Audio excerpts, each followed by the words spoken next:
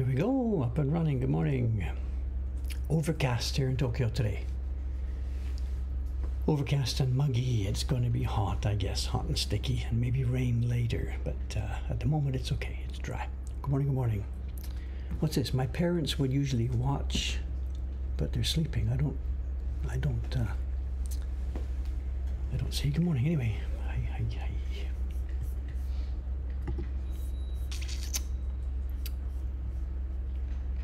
Bit of an unusual, just a few moments ago, about 60 seconds ago, I'm getting the camera set up here, and walking past the camera was a group of 4 German tourists. They walked the other way. They didn't see me, and they were German or Austrian. I don't know, chatting in German.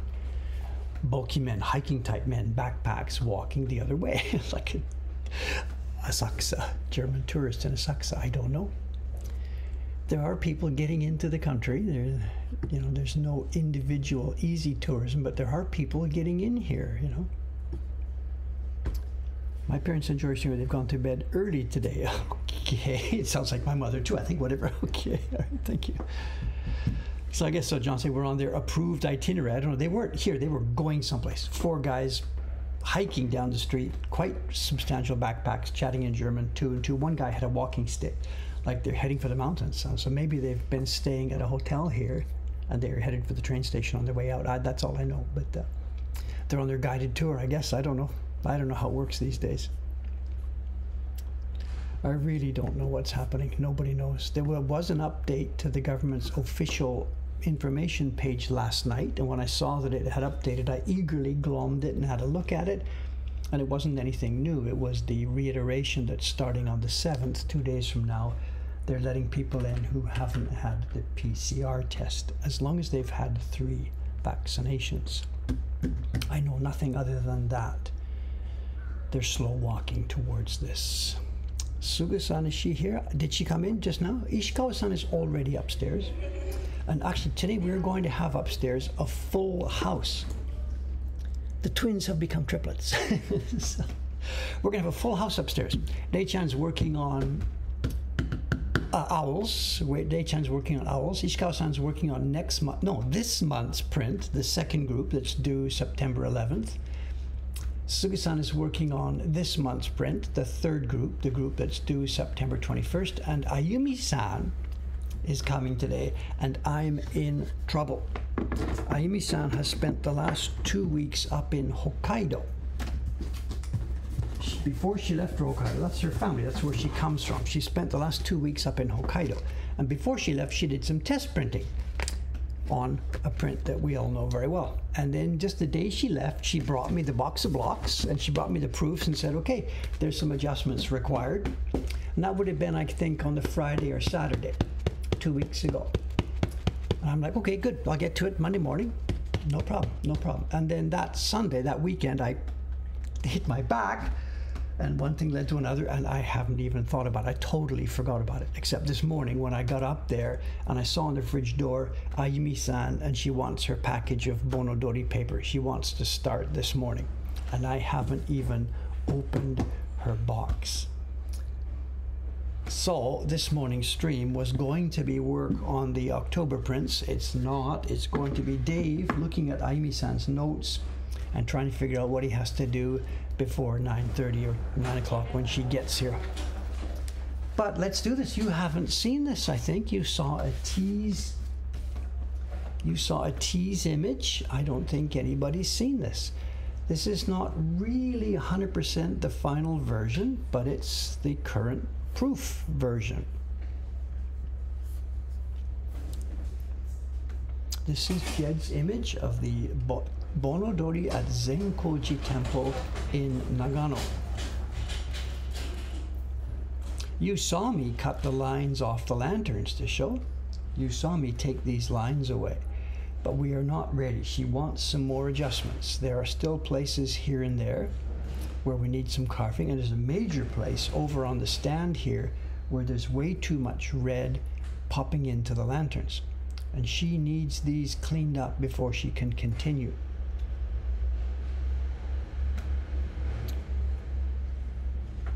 But this is the idea, and as I said, this is not final, capital F-I-N-A-L, but it is the latest proof that we have. It looks like we may have a missing piece of ground here. This may need to be fixed. Oh, I know. No, it's his jeans. Somebody's wearing jeans, but it looks like ground is missing.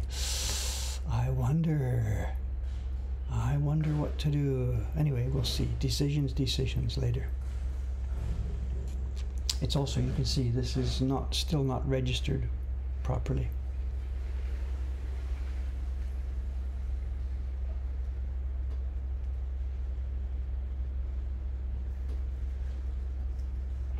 It's looking good. We cut some extra blocks. You saw me cut an extra block. The idea being we wanted to put some light at the bottom of this and darker on the top. And I think we still need it to be darker on the top, but to make it look like the glow is coming from underneath.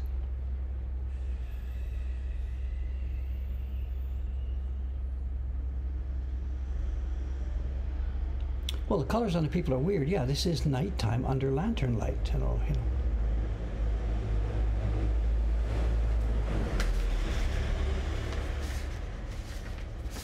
There's different versions. As I said, it's not finalized. There are different versions of this. That looks better. That's much tighter. Look at this. Registration is tighter. Look at this. The jeans no longer look funny. So there are different versions here. This version is much tighter.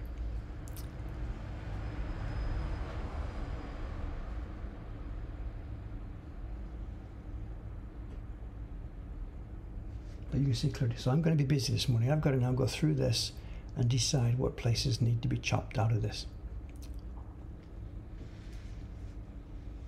So today's stream is going to be a lot of fussing around here. I'm going to be going back and forth, grabbing one of these blocks, trying to figure out what to cut.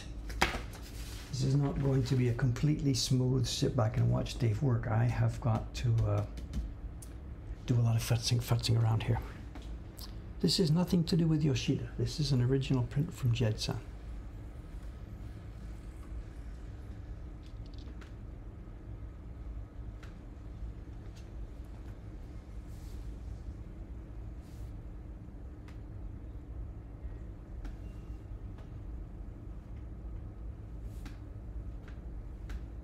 Okay, let's find some blocks.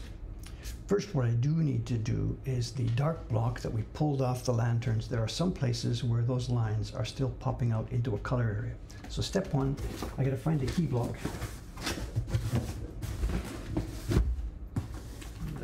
Grab the top.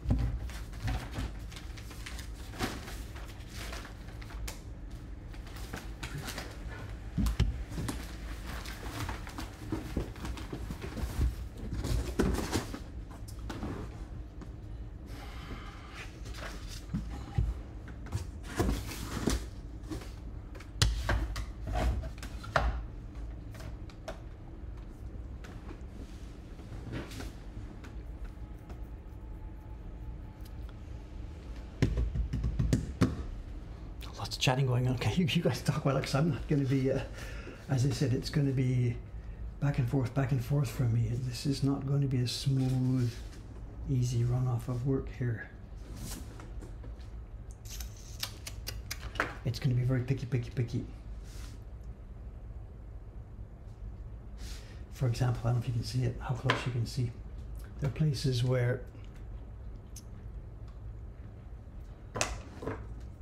where the lines of the dark key come down a bit too far and they're interfering with the color blocks at the bottom.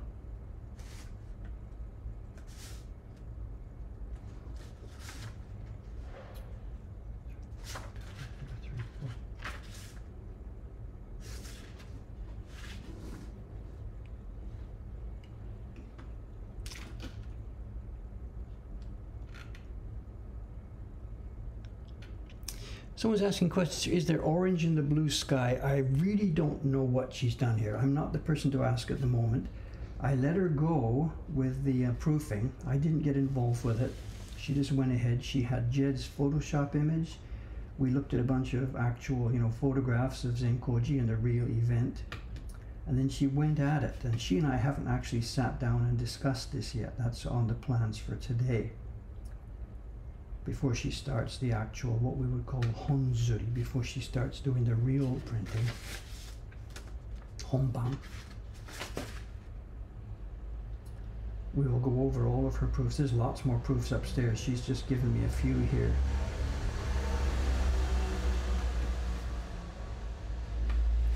And then she and I will go through the thing and decide what to do. We may toss a proof to Jed and say, hey Jed, what do you think about this? Would you like a bit lighter, darker here? We may do this, or we may not. Based on experience with Jed, he probably just says, look, you guys are on this now, you guys go ahead and do it. Is probably what he would say. So. But we're sort of honor bound. If there's some major things that we would like to fool around with, we of course chat with Jed first.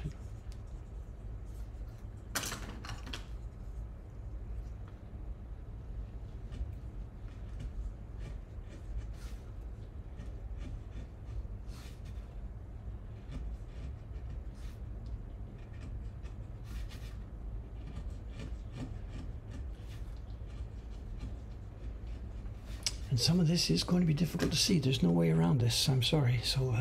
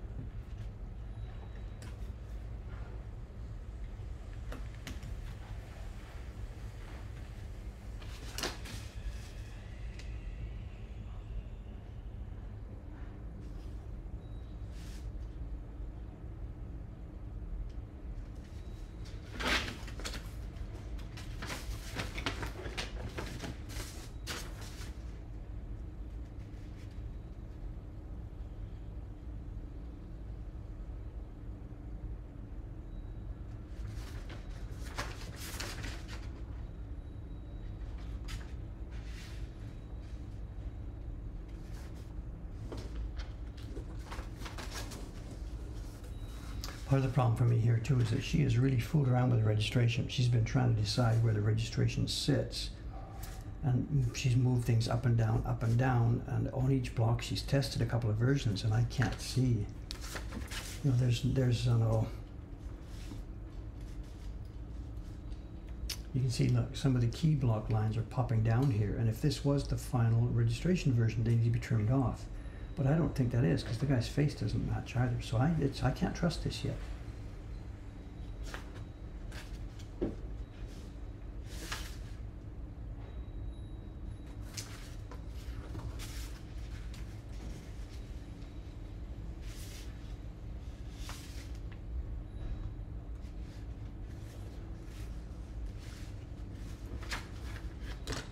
Let's find the red one. I know I can do some of the red. That needs absolutely to come off here. Let me find that red block.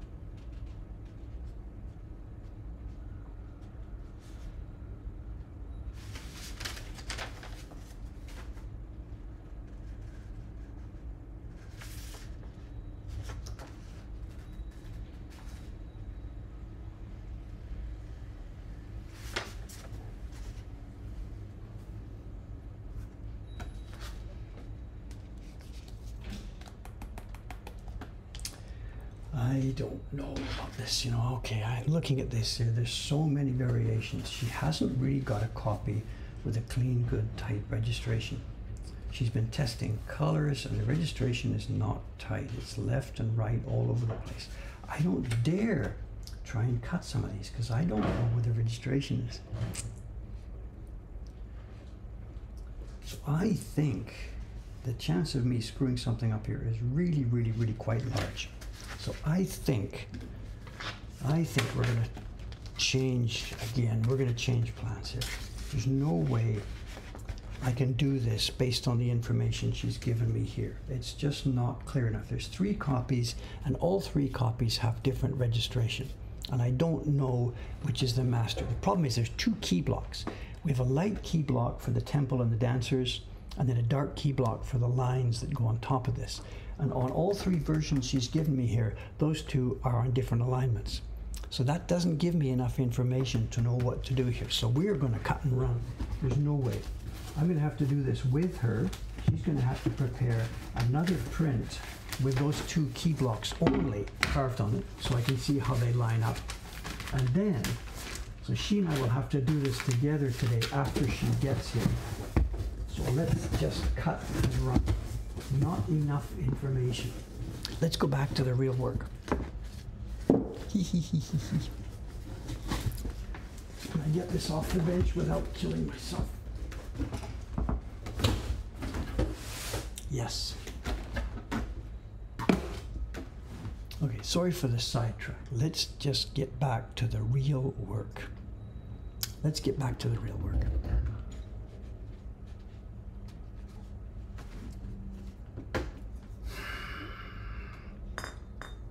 So it doesn't matter that I forgot about that. I couldn't have done anything with it anyway.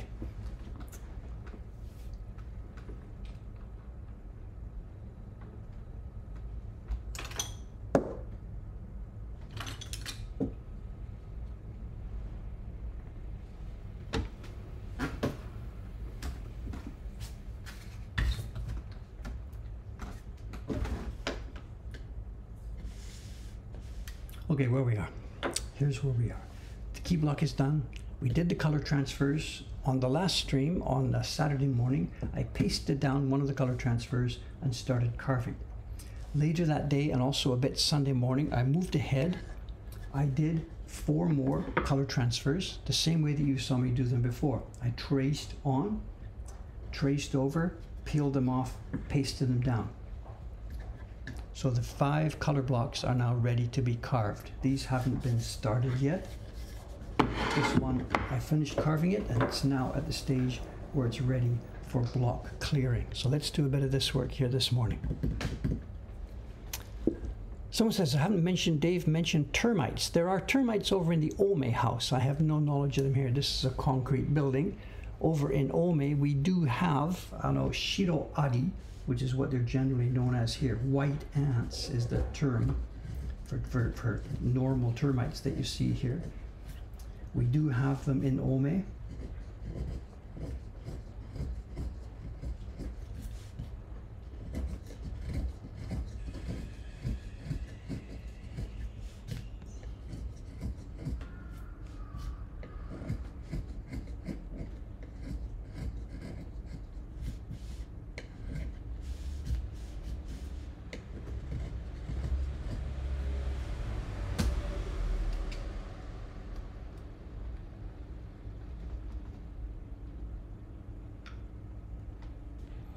The termites bother our blocks? No, it's just a house. They need, they get into the house at the bottom of the post, the damp area. Our blocks are stored on shelves, open shelves, and they're of completely no interest to termites whatsoever. They're completely dry. There's lots of air movement there. They're on open shelves. They're not wrapped up in plastic. And they're out in the open. Termites need those dark, quiet, private places that are damp. As far as I know, anyway.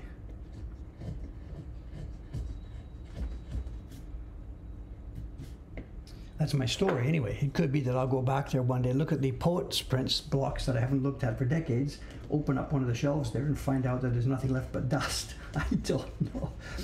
I don't think so. Old cherry blocks don't seem to be a target for bugs and stuff, old prints and books, yes. But when we get old blocks now and then, you know, the old blocks that we've got here that we've bought from auctions and stuff, very, very few of them are ever eaten. I think cherry wood, or, you know, the used cherry wood in the sense of a wood block, printing block, doesn't seem to be particularly attractive to any specific insects or bugs. In my experience anyway, and I've got lots, I've got blocks down there that are 35 years old.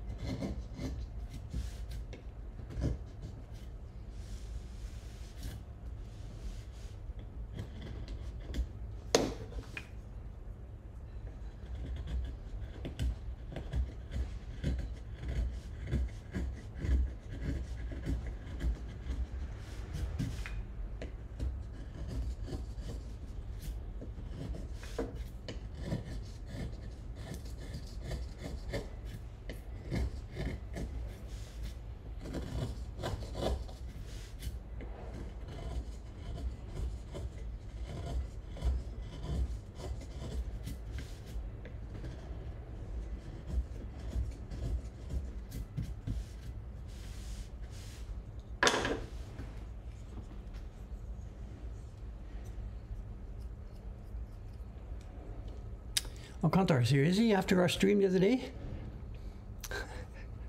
The other day, you know, Kantar's here talking about this. So, I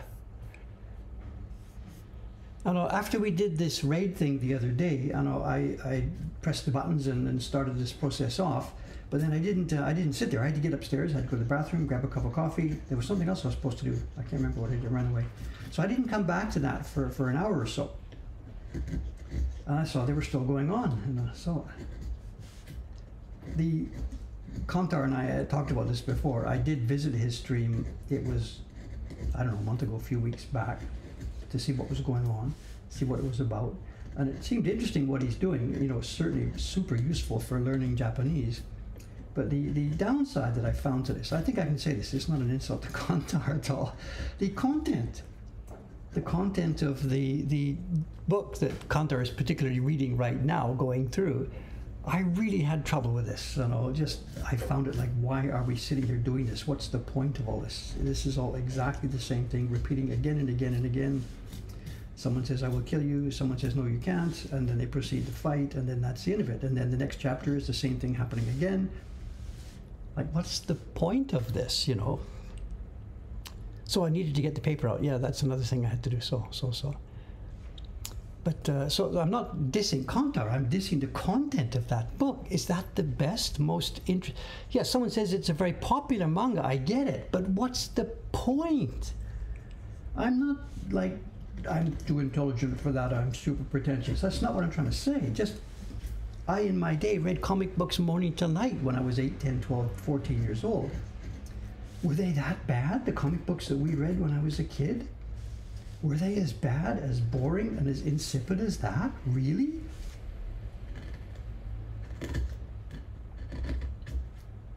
I don't know.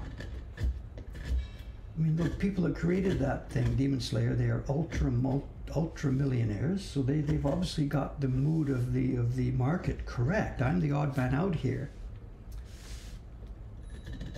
But I just didn't see any content worth spending 2 minutes with, you know. Learning a language, it was great. Study, you know, let's go through this painful, not interesting thing for the purpose of study.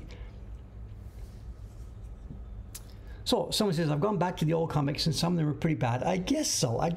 But the thing is, I was 8 years old, 10 years old, 12 years old. This Demon Slayer thing, this is adults who are like buying this and enjoying this. The kids on Dave's lawn. It's okay. I get it. I'm on board with what I'm saying here. I understand.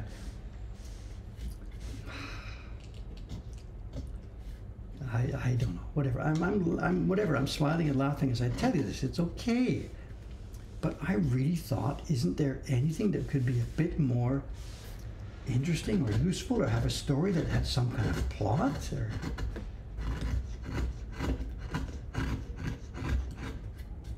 I guess plot doesn't mean anything anymore. I don't know.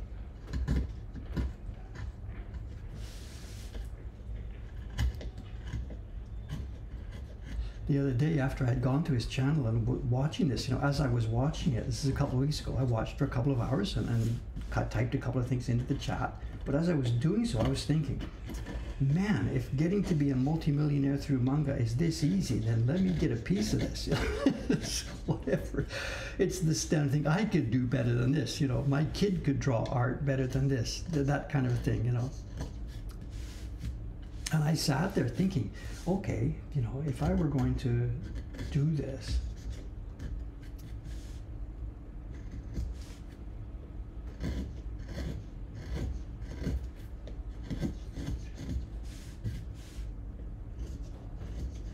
okay, I think we've got most of the reachable stuff now. The roughness in all the wide areas, for the most part, is now gone. For those of you who don't know, why am I fooling around in the areas here that are not going to print? These are the printing surfaces. What am I doing wasting my time in the bottom of these oceans getting them flat? It really is important to the printers. They don't have to be perfectly flat, but if the roughness that was there a few minutes ago that you saw, that roughness, as the printer rubs their brush over the whole thing here, the rough areas there pick up pigment. They really do. If you're making 10 prints, 15 prints, you don't even notice this is happening. But if you're making 50 prints, 100 prints, it happens. And as you rub your brush and print, and rub your brush and print, and rub your brush and print, pigment is building up like crazy on all of the areas in the unneeded part that have roughness. And it builds up literally up. It starts to get high. And you get after 50 copies, or again 100 copies, whatever you're doing, however carefully you've carved it, you start to get blotches in your prints.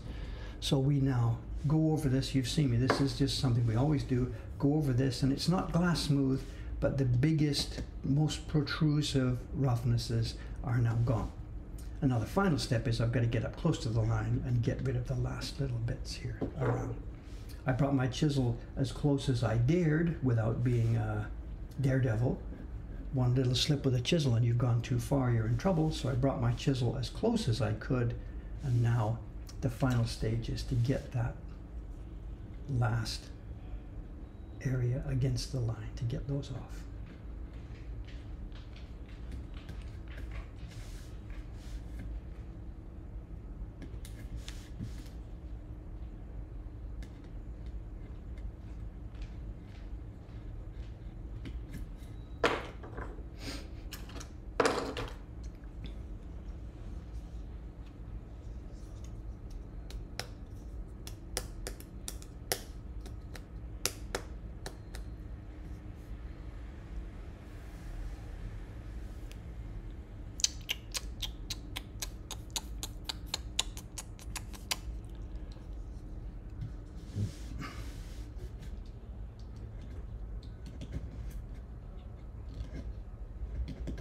I don't think my comments there a minute ago were get off my lawn type of comments. I don't think so. I'm not trying to be the old reactionary guy saying the kids these days don't know what's going on. I don't think actually it's that kind of an approach. That manga that Kantar is reading is clearly an adult market manga. This is not something that the little kids are reading, on their way home from elementary school. So I think I'm justified in making some kind of comments about it, saying I really think it could be better.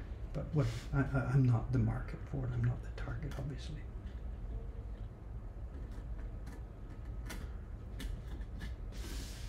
Anyway.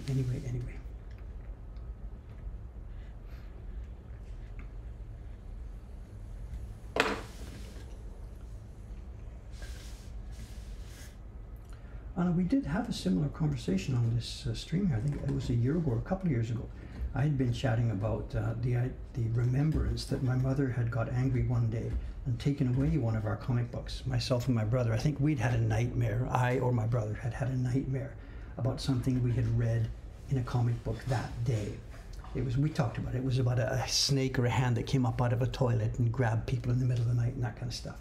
And I guess one of us or both of us had had a nightmare, and my mother got upset. She threw the comic book away. We're never going to have more like that again, blah, blah, blah, blah, junk, blah, blah, blah, blah, blah. I had told that story. Somebody found a link to this thing online. I went to read it, and yeah, I think that was the one we were talking about.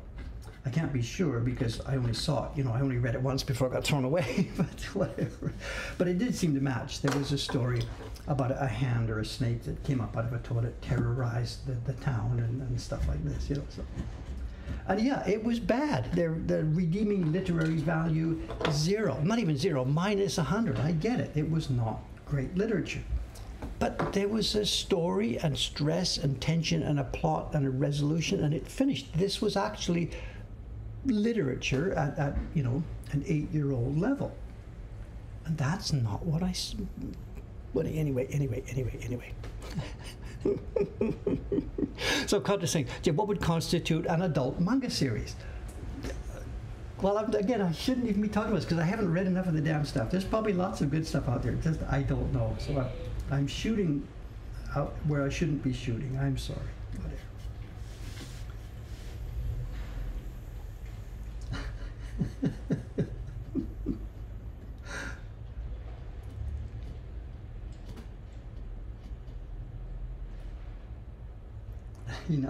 Enough already.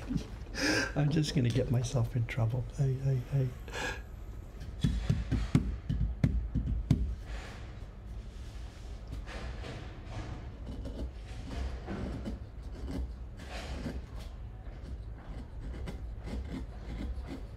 well, actually, one more comment on that then, without talking about this. In my newspaper, my Japanese translated newspaper, I get the newspaper every day. It's the one called the Japan News. It's actually a translation, for the most part, of items from the major Japanese newspaper called the Daily Yomiuri. It's Japan's biggest, or it was, I think still is, Japan's biggest actual physical newspaper in circulation, the Daily Yomiuri. It's a little bit, I can't say right-wing, that's a wrong, it makes you sound like white supremacist and something. It's conservative, it's a conservative newspaper.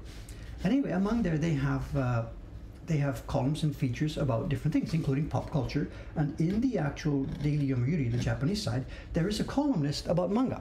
And he I think there's one for anime and there's one for manga. There's a columnist for, what is it called? The Kamen Riders kind of thing. She talks about that kind of stuff. Anyway, there is a column about manga. And every now and then, once a month or so, it's translated into English and dropped into my newspaper, the Japan News, the English newspaper. And I skim this. I don't really read it because I don't know the background to the thing we're talking about, but I skim it. And this guy actually, he introduces in each one of his columns, he introduces a manga that perhaps he thinks people haven't seen or something. And his commentary is really along the lines of, I see this all the time. The story really pulled at my heartstrings. It made me cry. I walked away from this thinking, I read the first version, the first volume, and I could not put it down until I got to volume 567, or whatever, this kind of a story. And he says it delves deeply into the human psyche and stuff like this. So there is stuff like this out there, and people are seeing it in stuff like this. So I'll let go of the topic now, but so I get it. I understand that there is out there a rich literature in that format. Absolutely, I can believe that that's the case.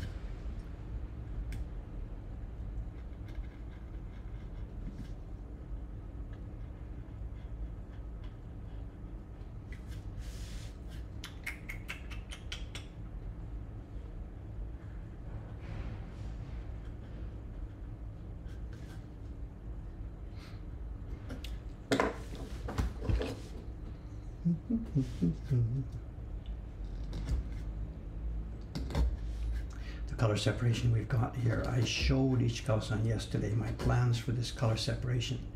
The 5 color blocks that we have. This one's going to be orange, this is going to be green, this is going to be such and such. I showed her the color separation along with Jed's original. And she looked at the colors. I'm trying to get her involved before we start printing, you know. So I showed her the colors, and she said, "Do you really think that's what it's going to look like?"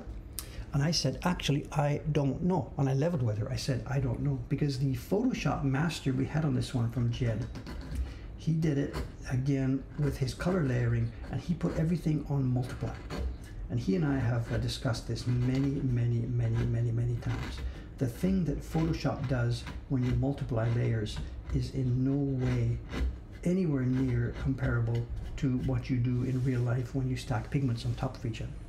The only way in Photoshop you can get an analog to this is if you never use full opacity. If you've got a Photoshop base and you've got whatever, let's say a yellow and a blue, whatever, you put your yellow zone in, and if you put it at 100% opacity in Photoshop, then you put your blue zone in that's going to overlay it. If you've got that at 100% opacity, then you're going to get blue and yellow. You're not going to get any green.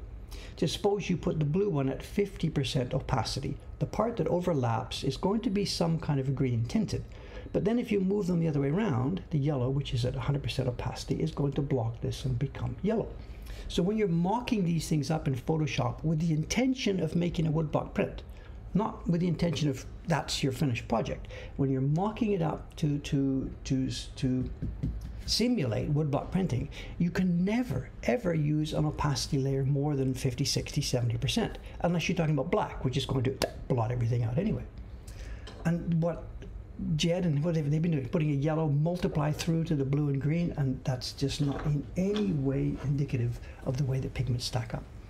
So I took the file, I took the finished colors, and I made a new set of color layouts, color separations based on X% opacity solid colors, trying to simulate what his other version came out, and I could not make it work. So what we've got here today, we've got 5 color layers that I think are going to get us close to the one that he threw out at me, and then we're going to look at this and decide, okay, what else do I need to go on top of this to help make it do this?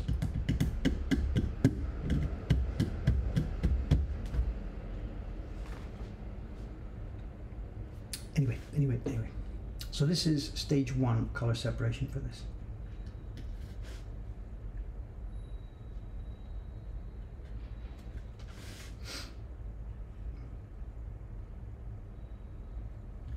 That idea, I said the blue on top of the yellow or whatever, making green. The question then becomes, yeah, if you've made your blue layer, just for example, say 50% opacity, and you've made your yellow layer at 50% opacity, and then you try an experiment. You put the blue on top, what kind of green comes out? You put the yellow on top, what kind of green comes out? If you did that with 50 and 50, they will be quite a different green, because a 50% blue on top of a yellow, and then a 50% yellow on top of a blue will create, in Photoshop, quite a different aspect. Again, I'm using the word blue and yellow as a catch-all for something. In the real world here, and we did this all the time in our print parties, back when we had our Momotaro, the Peach Boy print, it actually had only 3 tones. It had a simple red block, a simple blue block, and a simple yellow block, plus the key. And we would get this question. We had it set up, so I think they printed yellow first, then red. I can't remember what we used to do. And then people would ask, what happens if you print them in different layers? And what I frequently did during break time during those parties, I would say, okay, tell you what, you were asking earlier before the break about these colors. Let me show you what happens. And I took a piece of paper and I printed just the color. I printed yellow, blue, they couldn't see it. I printed blue, yellow, they couldn't see it. Then I put them behind my back. And then I brought them out, which is which. And they couldn't tell, because in the actual woodblock with an average yellow and an average blue, it makes no difference which one goes on first. I've got to qualify that. If you had a really, really deep blue and a really, really faint yellow, then yes, it will make a difference. But if you've got average saturation on the 2 colors, it doesn't make any difference which one went on first. And that's a factor for us when we are doing our color separations here.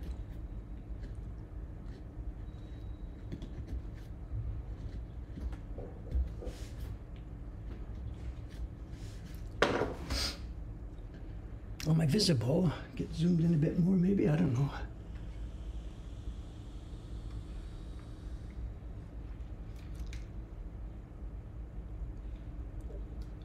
You guys got your own conversation going on. Go for it, go for it, go for it.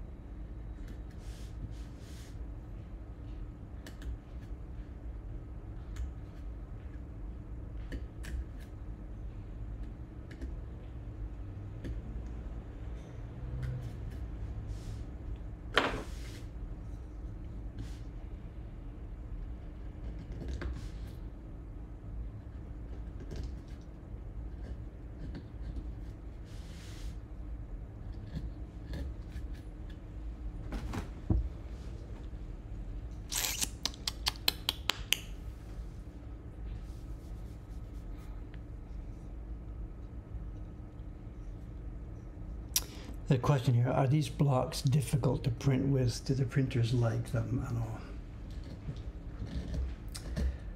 all? They are tough. Yes, they are tough. I know. If we were making these match label prints the way they were made in the old days, then it would be a piece of cake. Slap the paper on, throw it forward, slap it on, throw it forward, away you go. Because the match labels that I've been showing you very, very, very rarely are perfectly aligned. They are actually pretty rough work. They were very cheap work for the printers. They were very casual work. Some of them were nicely made, but none of them had real much care and attention paid to them, with very, very rare exceptions, the ones that we've seen here on the stream. Our approach to it, because these are actual, you know, real, quote, real, unquote prints, we're trying to do them as perfectly as possible. And it's turning out to be really, really, really stressful for the printers. Here, I've got my collection from this year. I want to really make this point. Necromancy Black has asked this. If you go through our series for this year, the registration has been a killer for our printers, and they have been sweating about this. The registration, the fact that this watercolor shouldn't go into the head. This is the killer. The tighter the registration, this one was not so bad because the lines are fat. This one was easy. This one, they all, we have the mouth. There's a red color in the mouth on all of these guys. And if that's misaligned, you're in trouble. There's blue inside the eyeballs. If it's misaligned, we're in trouble. Same thing here. Red in the mouth, red outside the eyes, blues inside the eyes. The registration is what's killing our printers here. The red exactly on the line here. And at the scale we're talking about, it's very, very, very difficult for them to do that. You can see me carving. I'm carving here with a magnifying glass. They don't get to do that. You can't print with a magnifying glass in front of you. And all of them have told me, this is it, Dave, we can't keep getting tighter and tighter and tighter. And we have a bit of a crisis here because the September print, the one that they're printing upstairs right now, Chon-san went overboard. He carved the lines microscopically tight. I mean, isn't that what David does? No, he carved them microscopically tight, and the printers are sweating blood and rejecting tons of copies to get it to work.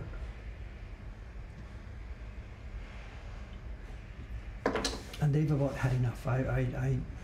If I said I've got a revolution on my hands upstairs there, that's not quite the case, but the natives are restless. We are not completely 100% happy campers right now because the work is too critical and too difficult. It will be okay if you're making a print that's a $300 print. That's fine. But when it's only a few cents, a few dollars, it's very difficult to justify that. Very difficult. So we've got our work a little bit out of whack this year.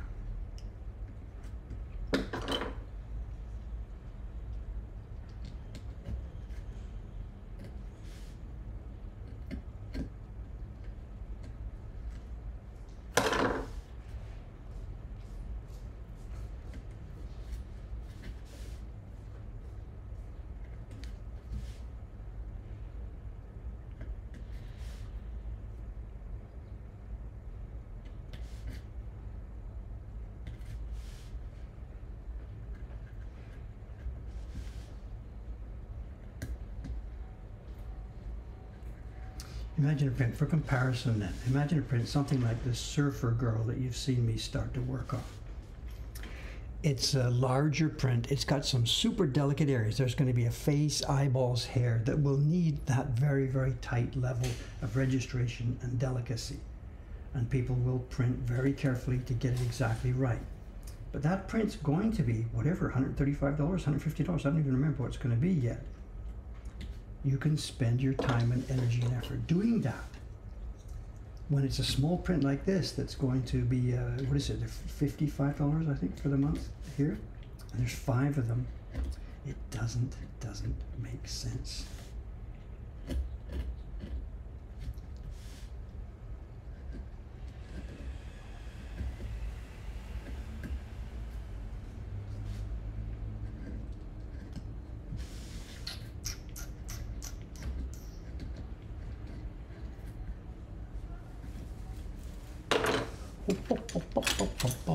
But are we staying on camera? It's hard to tell where I am. I think I'm okay.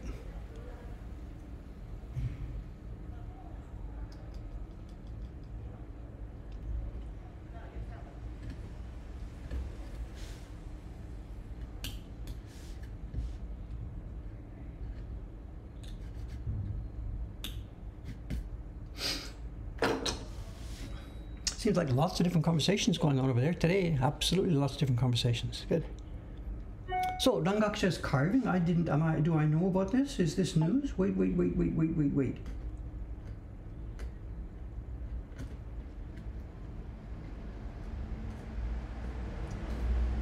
Is this something news to us? Or am I supposed to know about this?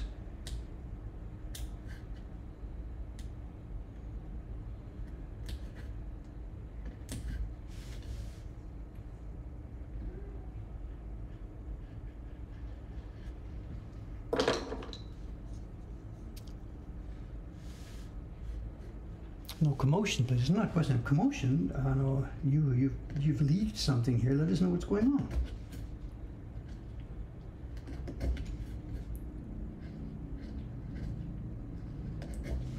Or do I already know? I'm sorry, I don't remember the names and who's who and stuff. I still get confused with this, you know.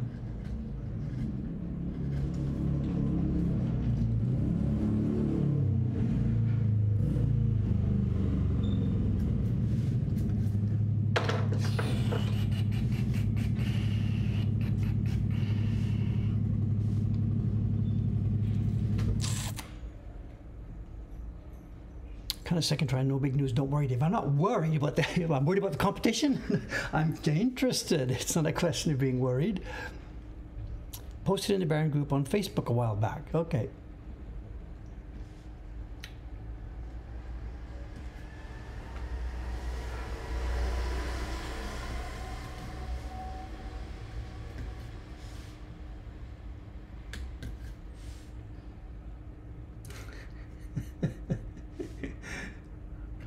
Oh my God, there's another one coming after me.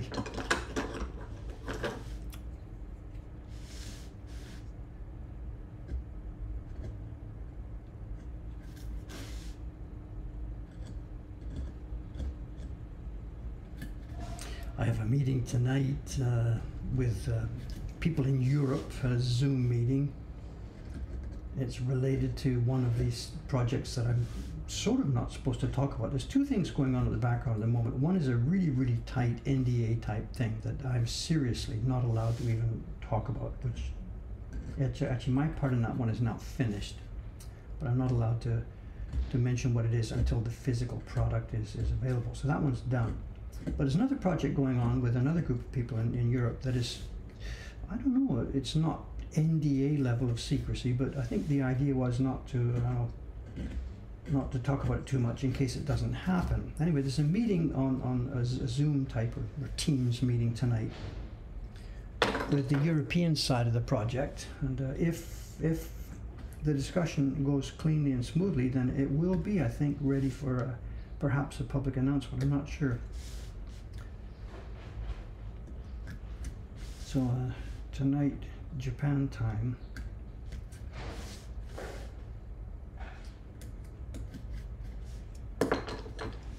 got to get ready for that meeting.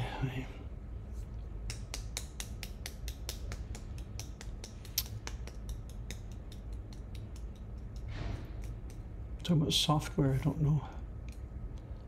Shopify website, no, my God, no, not in 100 years, sorry, no. Without wanting to be sarcastic about it, I know our website is, I know people think our website is a bit funky and they think it's a bit difficult to navigate sometimes and they think it doesn't work. But actually our website, the Mokuhankan website, the woodblock.com website is a mess. It's a total, absolute disaster. But the Mokuhankan.com website is extremely functional for us. Extremely. I know it sounds to be a bit sarcastic here. We're not trying to sell more prints. If we move to a bigger platform, we would maybe sell more prints. People keep telling us this. We're not in any way at the moment trying to sell more prints. Our problems are all on the production side. So the website is what it is, and it's supporting us at the level it needs to support us. And it also works. It's astonishingly functional.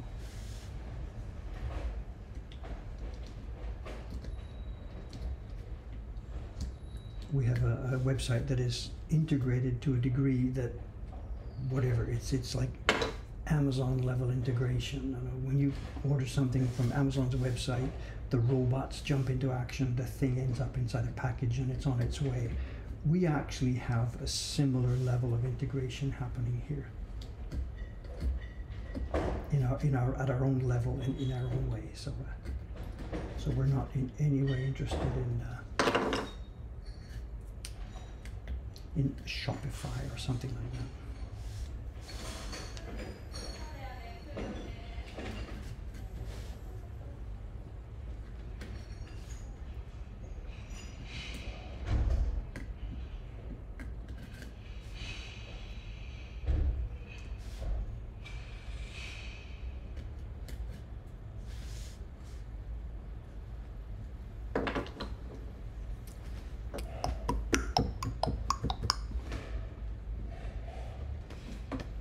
I'm sure there's professional designers out there. I'm sure there are people that can technically do a different job. We don't want a different job. The job we have right now, or the website we have right now, is the website that we want. Again, mokuhankan.com. Woodblock is a disaster. Nothing.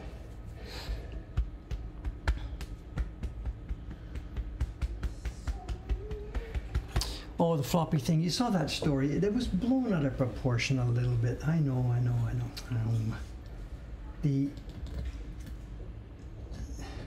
The bigger story that floppy disk thing was touching on was the, what can I say? A year or so ago, the government announced a new agency to do a digital transformation of the government. Like you and me, they've seen these news reports from places like, I don't know, you tell me, Finland or something, where people's lives are completely organized and the government runs on databases and people can get their government services properly and efficiently, et cetera, et cetera, et cetera. The Japanese government, I guess, has seen these type of stories, and they know that the system here, although Japan is a very high-tech country, the government bureaucracy here is extremely not high-tech. It's very conservative. And yeah, there's still fact stuff, and we are still faced with this. And in fact, Okamura-san, who will be here in a few minutes, and this is not a joke, she asked me last week, Dave, can we get 2 fax machines, please? One for here and one for Ome. And I stood there in stunned silence before saying, no, no, no, no, no, 100 times no. She actually did ask me this because she is getting requests and she wanted it because she's had recently packages lost and she has to help track them down. That's her job, no problem, no problem. The post office requires a faxed copy of the original, what do you call it, the package label that went out to this customer in France 6 months ago, and the package is now lost. And the post office called her and said, okay, we'll need a fax of the label, send it over. So she came up to me and said, in order to process this insurance claim, we have to go and buy a fax machine. And that's like, there she is. She actually said this to me, and I'm like, over my dead body. And she said, well, that's what they want. I said, that's what they said. They want information. That's what they said. Let's get real on this. Let's go back. Let's turn around to them. You can scan that thing, send them a PDF. Let's do it this way. She goes around and around, comes back a couple of hours later. Yes, it turned out that was okay. So she's done that. She made it, filed, put it on our website in a private location, gave them a link, and they clicked it and accessed it. But they said, we want it by fax. So she said yes. And that's why these sort of things never, ever, ever, ever, ever get changed. She's here. Let's chat with her about it in a few minutes here. Then yeah, if we do need to send a fax, the 7-Eleven down the street has a copy machine. You put the copy in, you press the button, select fax, type in the phone number, out it goes. We don't need to buy one of those things. I'm sure the post office printed off. Absolutely, that's not my problem. That's not my problem.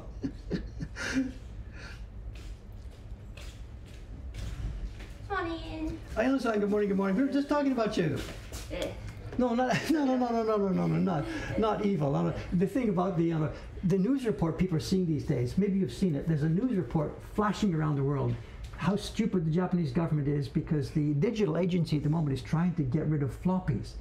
I guess somewhere, there's still some computers that are using the floppy drives.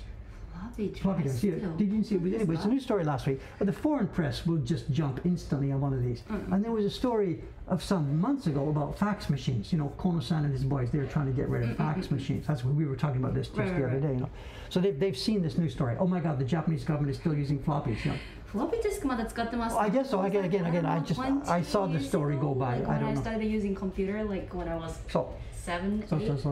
But as part of telling the story, we talked about when the... なんで私ですか? Well, no, because I said, I understand from this last week, the post office called us and said, please fax this. And I understand actually asked me to buy a fax machine.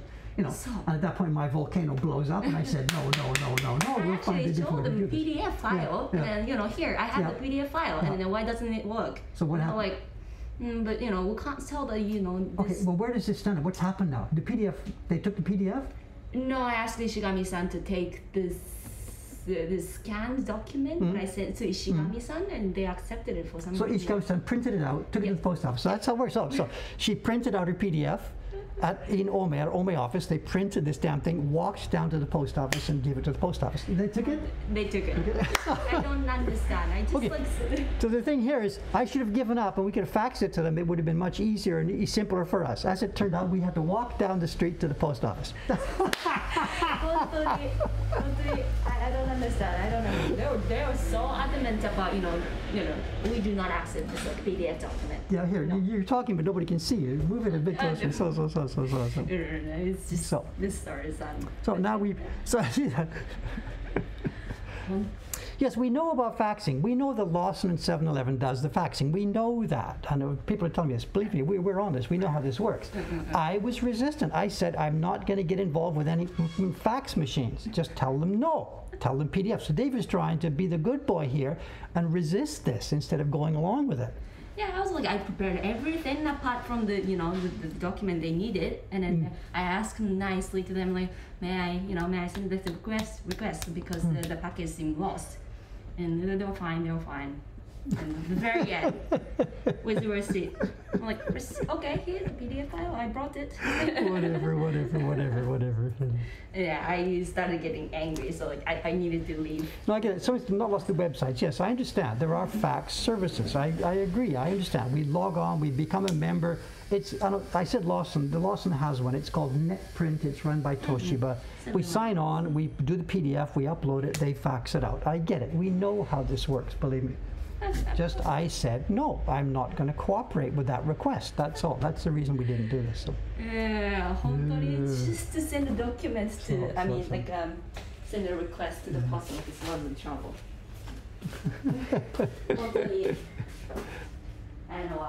So the truck full of hard drives, that's the thing, that's a different story. I get that. That is actually a different story. So some people, data transfer, it's sometimes simpler to get a hard drive, put it in FedEx and send it across than it is to actually, depending, I mean, these days USB and net are fast, but they're not as fast as a staggeringly rich hard drive passed across. So that is not good. Someone says, faxing, are you doing business with people from the 1980s? We're doing business with the Japanese post office and the Japanese government. Next question, please. See you later. Okay, thank you. Bye.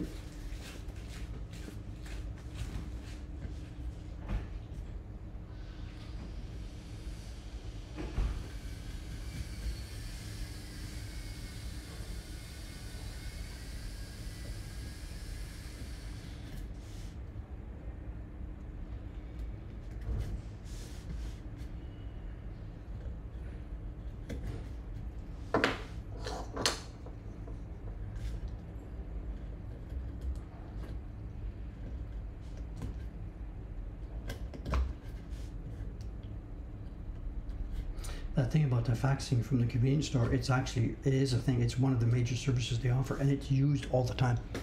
I know I'm in the convenience store there 2 or 3 times a day, and all the time I will see this all the time. If I have to use a copy machine, sometimes I have to wait, and someone has a document there, and you can see them. They've got their document, and they're typing in the number that they're supposed to fax it to. It's a thing. I'm sorry, I'm not proud of this, that I live in a country that does this. There's also been stories in the newspaper recently about that thing that I mentioned, that there's a new agency in the government. It's not a ministry level, it's an agency level, which is, their job is to digitize the government. And that was a year ago, and there was a few stories about that at the anniversary, the 1-year anniversary of this. And it seems that you could predict exactly what's going to happen. The digital agency has gone into all the other ministries and said, okay, show us what you're doing. And the other ministries have maybe or maybe not happily shown them what they're doing. Then the digital agency comes back and says, okay, here's how we're going to do it. And the particular agency says, over our dead body. We've got a certain way of doing things, and we've got a system in place, and we've got software. There's no way you're mucking with this. And the central digital agency is tasked with changing the entire rest of the government, which is all fiefdoms. And my God, the blood that must be on the floor in those different rooms. Absolutely. It's mission impossible. Absolutely mission impossible. I have no idea. If you asked me to buy shares in the company that was being set up to digitize the Japanese government, I would run 180 degrees in the opposite direction as fast as I possibly could. Yeah, someone's got it. So American Airlines are still running on COBOL and stuff like this. I get it. The legacy is what it is. We ourselves have almost got rid of all of our legacy systems here now. Up until a few months ago, we still had strong, major legacy systems in place. Most of them, do I have any left? I'm not pretty sure. What have I got left? I've been spending now the last year or so working on our new system. Is there any legacy data left? I don't know.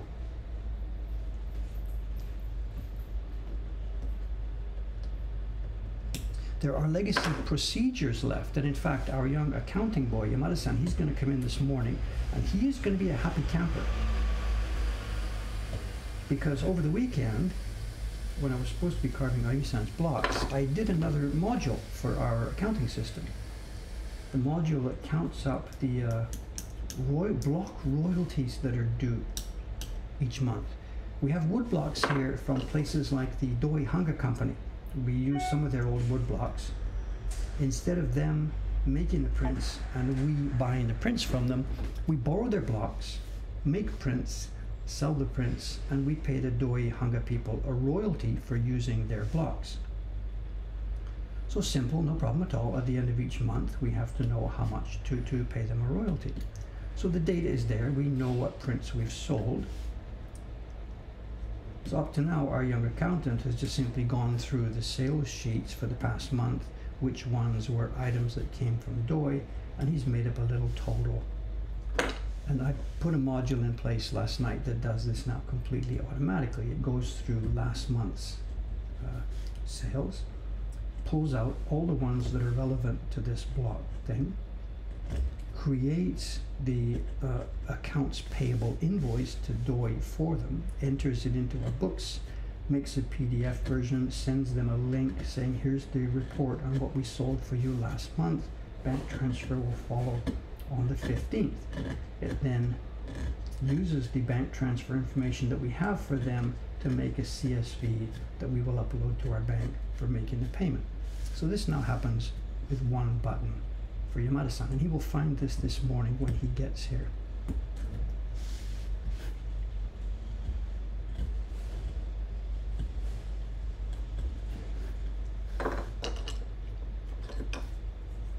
How's our time? 9:06, show and tell. We have, it's a little bit of a, what do you call it? It's not a repeat show and tell today, but we're going to take a folder that we looked at before, and we're going to dig it a little bit deeper into it.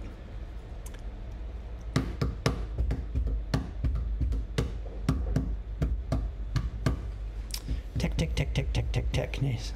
This conversation has changed into a different place here, so.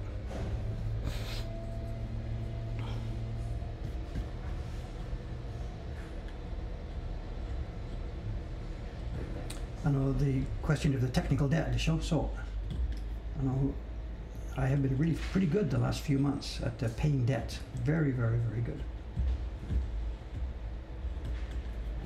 Very proud. If somebody came in here today and wanted to inspect and analyze our software system, if a good experienced software engineer, systems engineer said, come on, show me how you do, show me what's going on here, I could show him the system now with some pride. A few months ago, I would have not wanted to show it because there was so much technical debt in there and so much legacy stuff. An experienced person would look at this and say, well, what about, you know, and I would have had to say, yeah, well, we're going to get to it one day, we're going to get to it, we're going to get to it. And at the moment, the list of, we're going to get to it one day, the list of those things is actually getting pretty small. We are looking pretty good at the moment.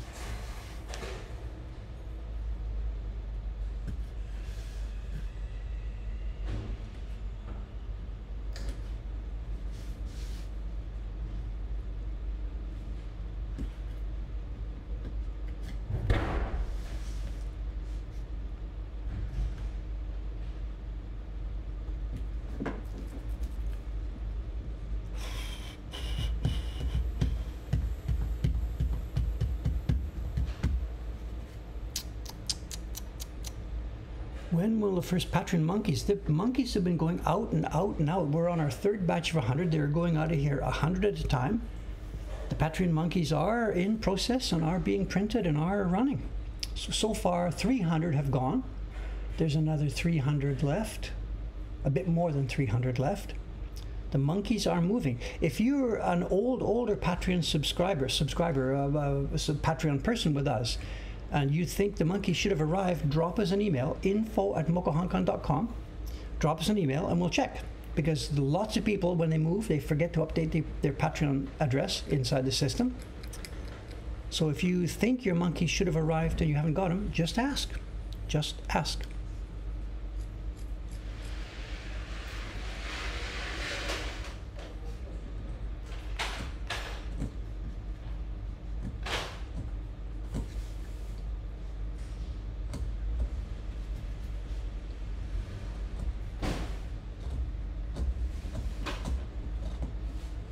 Oh, that's something I was going to ask. Speaking about the computer systems, there was something I was going to ask the cloud here, the brain group here.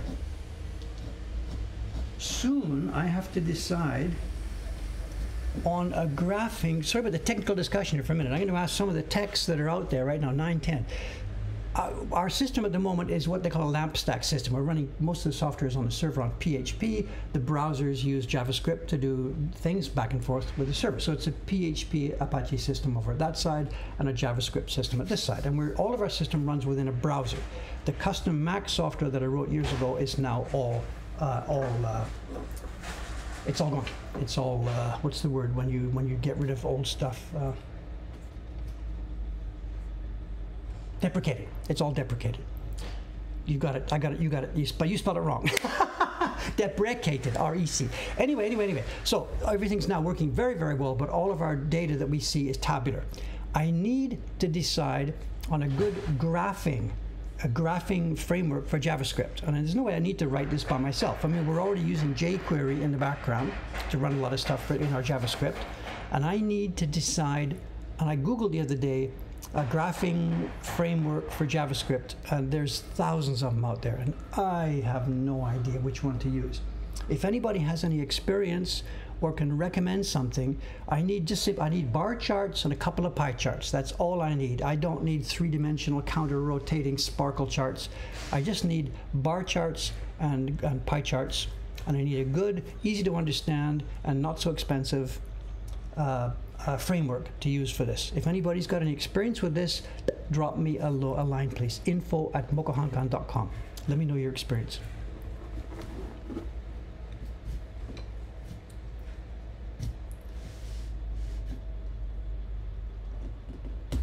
At the moment, for our graphing and charting uses, what we're doing is I'm exporting CSV files from our manager system, and I bring those into my own spreadsheet. I'm using numbers because I'm a Mac guy here. Some of the girls use Excel. So we bring in the spreadsheet, and then we make the graphs in our spreadsheets. But I would like to have the graphs online in our browser as part of our management system. And that means I've got to choose a framework to use.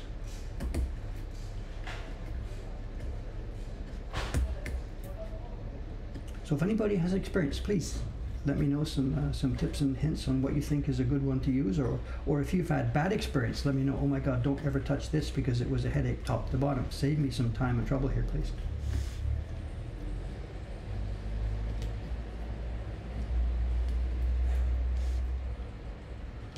And it's got to be something that we can install ourselves. It's not the service that we will purchase, because I cannot trust that.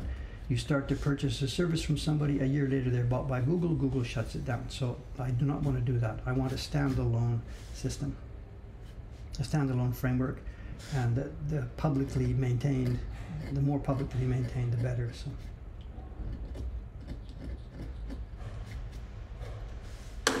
How's our time? 9:13, 9:13. Yeah, drop suggestions here too. I will read this later, absolutely.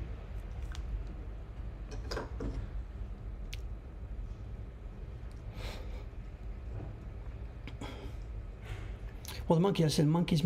If you joined in April or May, no, if you joined only in May this year, then your monkey has not gone yet. Absolutely. Absolutely. Your first summer monkey will leave if you joined in May, June, July, August would be the first time to come up, but we're halfway through our batch. So your monkey is not going to come for another 6 weeks or so. Don't quote me. But anyway, no, if you joined in May, it won't be sent to you yet. Absolutely.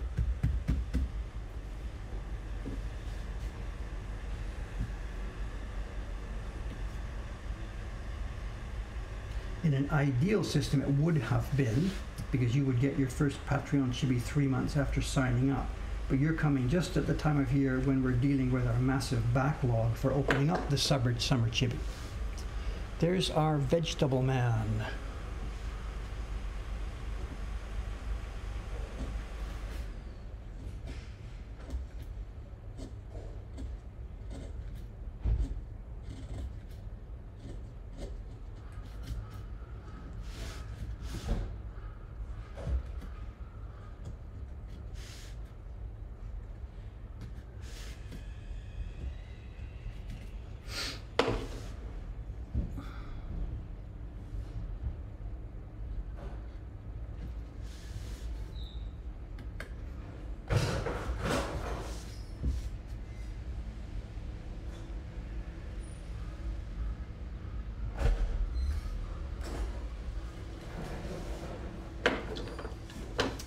15 we're here at show.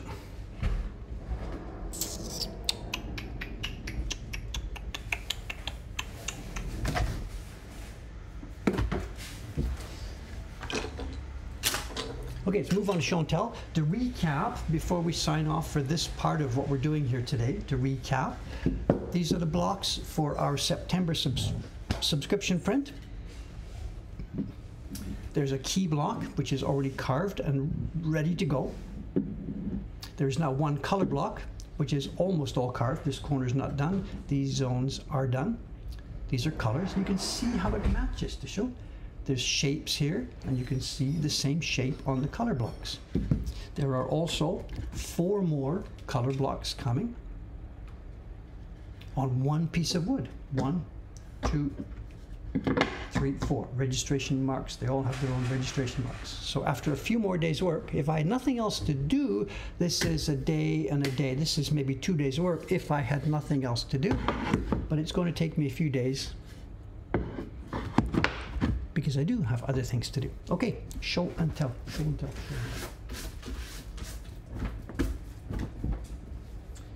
As I said, this is going to be, we're going to just, what's the word?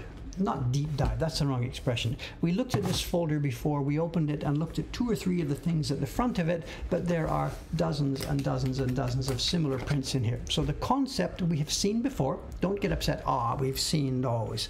The concept you've seen before, but we are going to look at a couple more examples of this. And one reason why I'm doing this is because in the collection upstairs, we have small folders. We have A4 folders. This is A4 to show. Then we have B4. Then we have A3. We have A2. We have massive stuff, and we have rows and rows upstairs of large boxes full of large prints.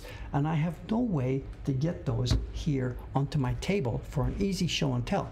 So this is kind of a thing that I'm going to have to decide what to do with now, because we have gone round in our show and tell all the small stuff that I can easily bring down and put on this table. But we easily have as much again in large objects that don't fit on this table. Whatever, I'll see if I can figure it out. The only real way to do it is to do it as a 2-man job. Get a separate table, get Ayano-san to come down and run the camera, and then get a place where we can look at some larger prints. We'll try and work that out. Anyway. So there's a big, thick folder full of these things here. We looked about half a year ago at some of these. You remember what they are.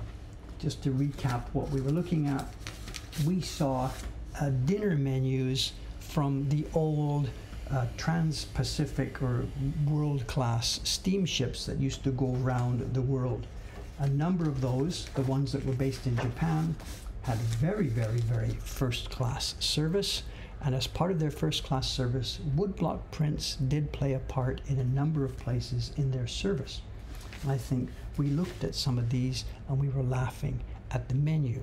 So this is, as I said, we looked at this book quite a while ago. So what I'm going to do is simply now, I'm going to flip to the back of the book. We started at the front of this book and we looked at 2 or 3 of these.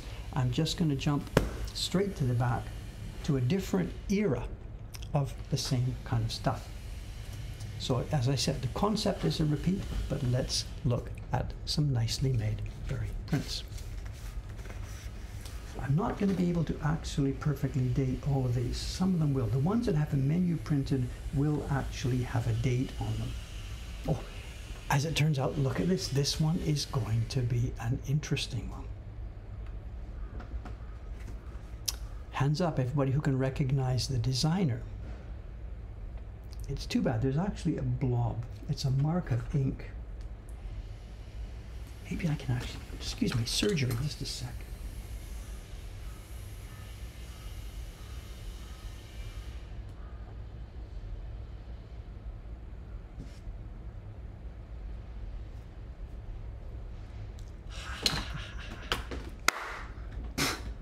After 80 years, this lady is 80 years old. This lady was printed in 1940. It wasn't bark in the paper, it was a piece of junk on top. Look at this is a beautiful little print. My God, it was just shoved in the back of the filer. I've never even really looked at this before. It's based on a design by Ito Shinsui. And the company that made these menus, I very, very, very much doubt they talked to him about this. I think this is simply just taken as a generic object. They would just use whatever pretty pictures they could find. And how do I know what date it is? Because in the back here, the menu has a date. Tourist cabin. The tourist cabin. You tell me what? This isn't even from first class. Let's look at this menu. 1940. In Europe, we know what's happening in 1940. Where is this? October 1940. We know what's happening in Europe already. These guys are still running a Pacific service. This will be between America and Hong Kong and Japan. By this time, Japan's been at war for, you tell me, 5, 6 years. They've been at war with China. Manchuria.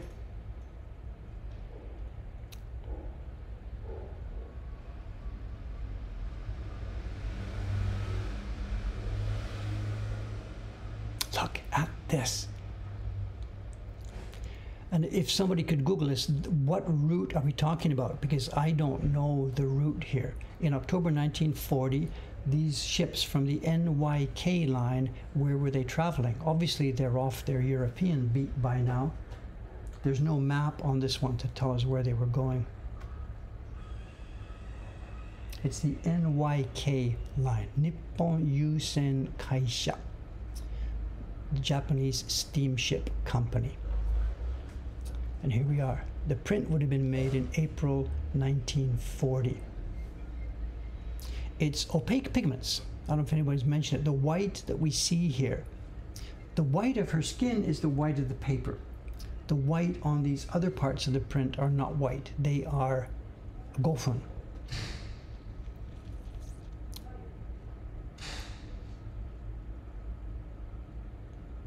This is nicely done. Very, very nicely done.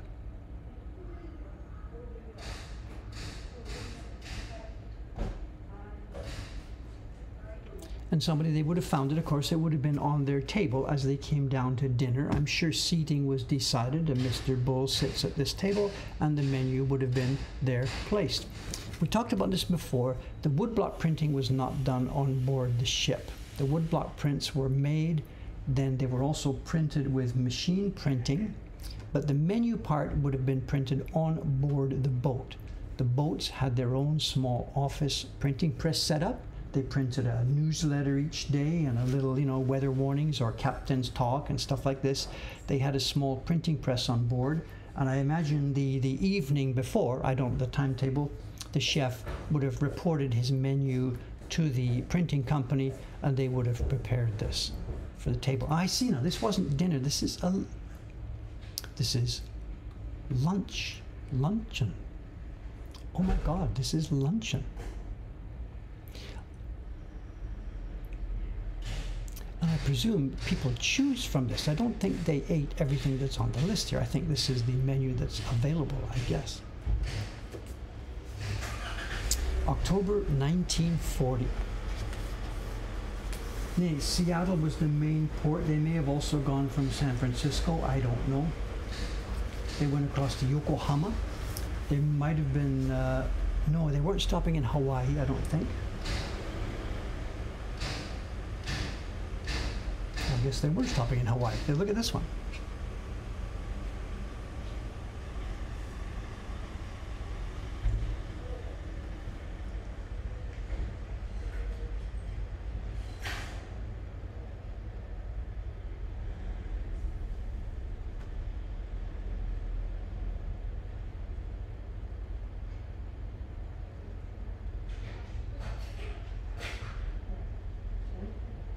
Any guesses?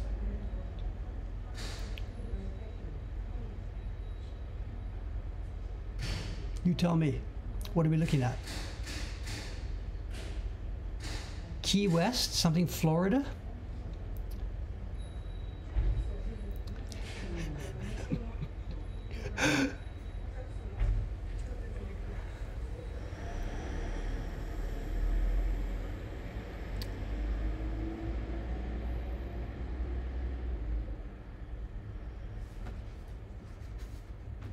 There's no comment about what the image is, and I don't recognize it at all. I've got no idea. It's a modern graphic design. This is all woodblock printed.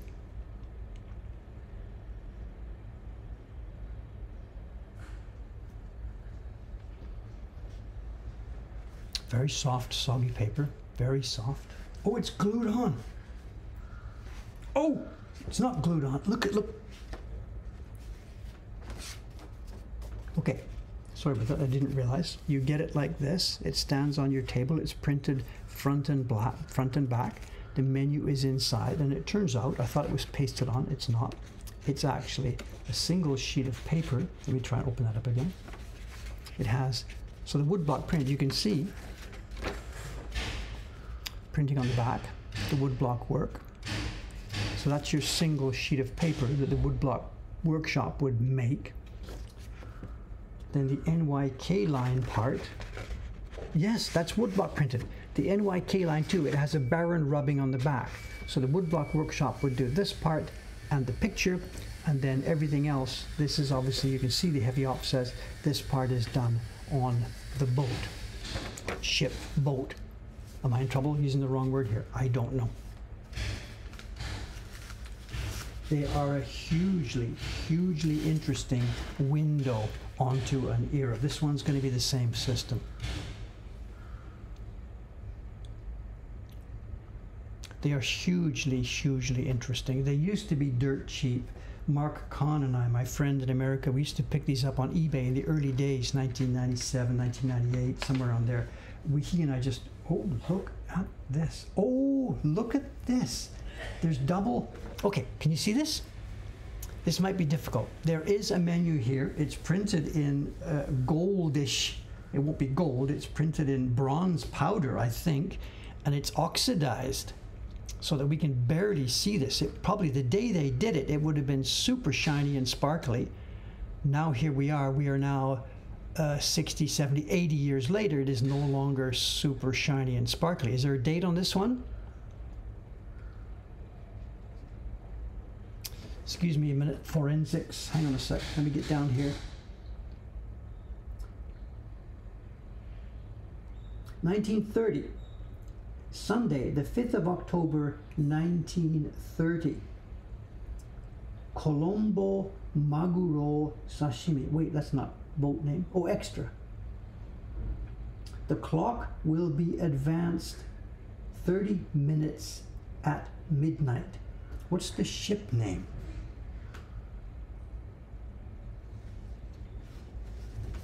Here it is. The MS Terukuni Maru, Captain T. Sekine, Commander. Sorry, excuse me. 1930. Almost as old as Dave, somebody says. Yeah, very much. Ha, ha, ha. 1930. So it's 92 years old.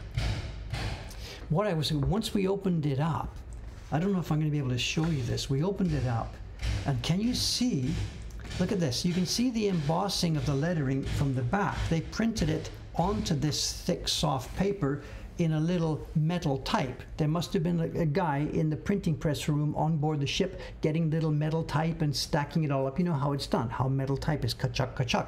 The type not only embossed through the paper, but it embossed through, we have an embossed version of the menu on the other side, on the back side. We can read it in shadow. And probably over on the print itself, it's probably reverse embossed. What's the picture? It looks on a generic Oriental, Southeast Asia. You tell me, I don't know. It could be Thailand, Laos, China, Cambodia, I don't know. It's not specifically Japanese, I believe. Perhaps it could be, I don't know. This to me looks like a design that might have been created on the western side.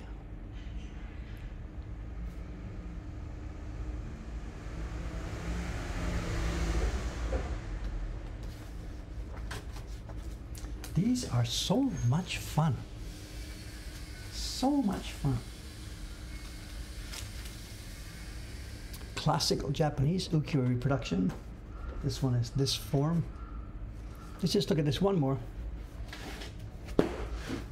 This is classic ukiyo-e. Tough for the printers because they're printing on thick paper. This would not have been easy to print at all. Here's our route. San Francisco, Seattle, Vancouver, over to Yokohama, Honolulu, Yokohama, Kobe. Then over to Shanghai. What's the date? What's the date? What's the date? 1936, the Yasukuni Maru.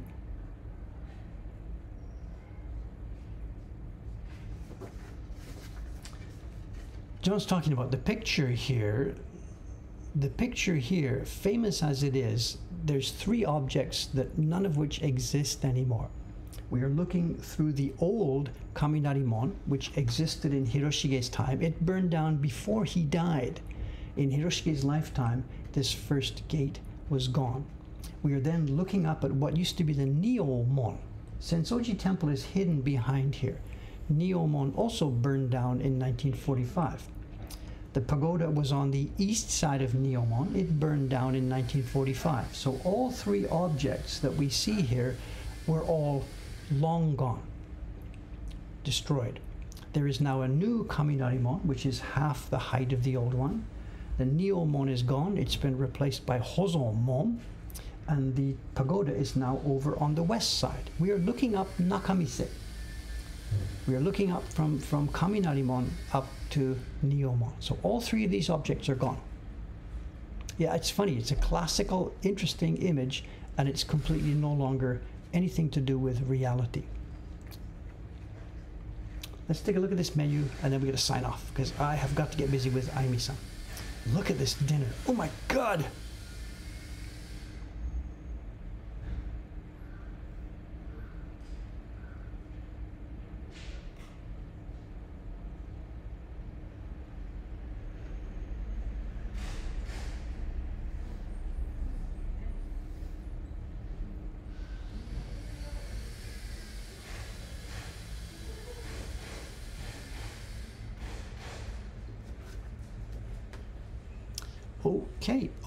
Okay. There we go. There's lots more. This folder, I have hundreds of these things, and there's another folder back in Ome. And friend Mark Kahn has hundreds more.